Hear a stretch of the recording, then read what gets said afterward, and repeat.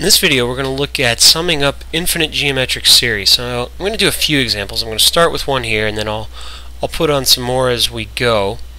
So the sum for an infinite geometric series is s equals the first term over 1 minus the common ratio, as long as that common ratio is in between -1 and 1. So that's what we need to determine. So my first one here, I have what's called an alternating series, because every time n goes up by 1 it's going to switch back and forth between positive and negative. Now that doesn't keep us from being able to find the sum. It is infinite as long as our common ratio is less than 1, the absolute value of it. By properties of exponents, since these are both to the n, I can write this as -2 over 8 to the n, or -1/4 to the n. The absolute value of that is in between -1 and 1. So our formula applies, and what we have to do is take the first term, and that's important. Make sure you actually calculate the first term. Because I have n equals 1 for my first term, when I put in 1 here, I'll -1/4 to the first, which is -1/4. So that will be my first term, over 1 minus the common ratio, so -1/4. I solve this and I've got it.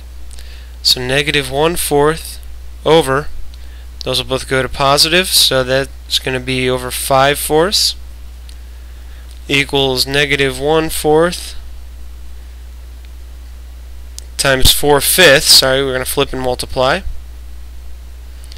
And so that gives us a -1/5. So that's our sum there. Let's take a look at another one. What if we had our sum from n equals 2 to infinity of 2 to the n over 4? Well, in this, our common ratio is actually 2, so this is not going to converge. This will definitely diverge.